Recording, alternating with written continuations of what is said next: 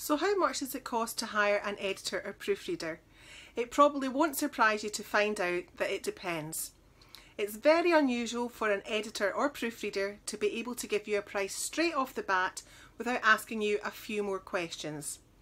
In this video, I'm going to go through these questions to give you a better idea of what to expect when you're talking to an editor or proofreader about cost.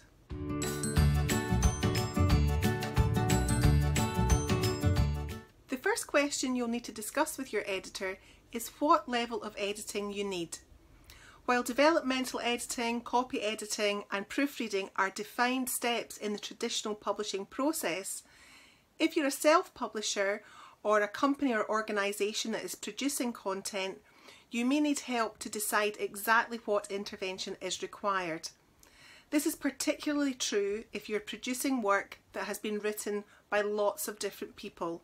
For example, different departments contributing to an annual report or different staff members writing blog posts. Your editor will need to ensure that there's a consistency of tone and style across all the documents and that the style guide, if you have one, has been applied to them all. The second thing your editor will want to know is how long your text is. Many editors will use the word count as a starting point in their calculations, while others will be basing it on the number of pages you have. It's very important that you're both clear on what you mean by pages, as this can vary from one editor to the next. For example, it's not unusual to have a page defined as one that has been set up in 12-point Times New Roman, double spaced with 1-inch margins all around, and that's what your editor will use when they assess your writing. Alternatively, another standard that many editors use is to say that a page equals 250 words. Whatever method is used, the important thing is that both you and your editor are clear and understand what is being talked about.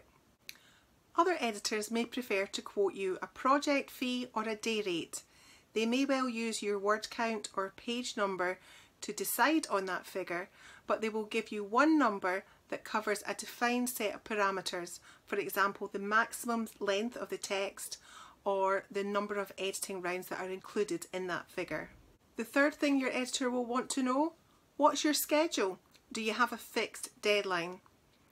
Editors are generally busy people and they can be booked up months in advance with large projects. They may well be able to fit in short projects at short notice, but you can't rely on this. If you're writing a novel, don't wait until you've typed the end before starting to look for an editor.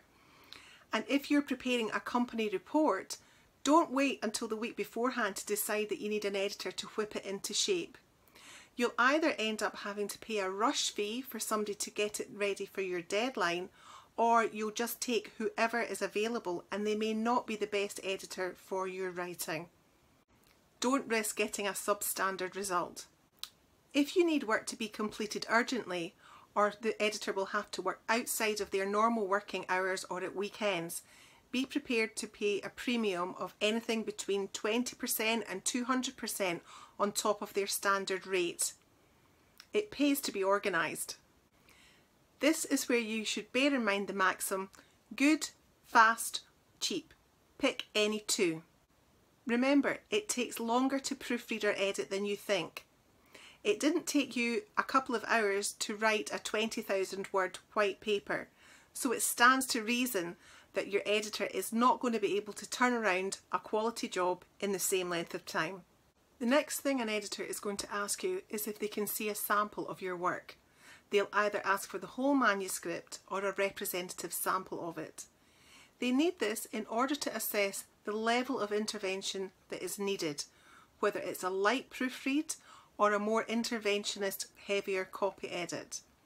Without assessing this accurately, your editor won't be able to decide how long it's going to take them to complete the work and therefore how much it's going to cost you. It's not unusual for clients to initially ask for a proofread, but once the editor has assessed their writing and discussed it with them, they then decide it's better for a more thorough copy edit. So what will an editor charge? Is there a recommended rate for editing and proofreading? Well, unfortunately there isn't.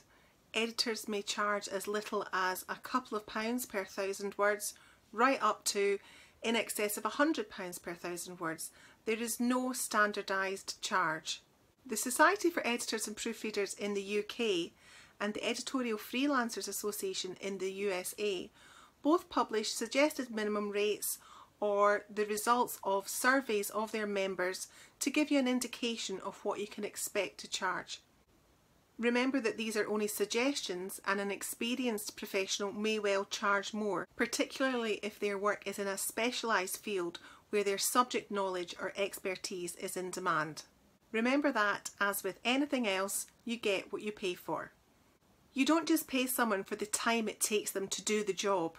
You pay them for their expertise and experience that they bring with them and the value that they give to you. So the last thing you might want to know is when you'll be expected to pay your editor. If you have a one-off job for them, such as the proofreading of a thesis or dissertation, expect to pay in advance. This may be a deposit or the full amount. For a very large job lasting over several months, for example editing website copy through several iterations, your editor may wish to invoice you on a monthly basis until the job is completed. If your job is small, for example proofreading a blog post, it may attract a minimum fee. If you know you're going to produce this work on a regular basis, it may well be more cost effective for you to arrange to pay your editor a retainer on a weekly or monthly basis to cover it. I hope this has given you a better idea of how the costs of editing or proofreading are calculated. If you want to read the blog that this video is based on, check out the link in the description and look there also for where else you can contact or connect with me. Don't forget to subscribe to this channel for more worry-free writing chat. See you soon.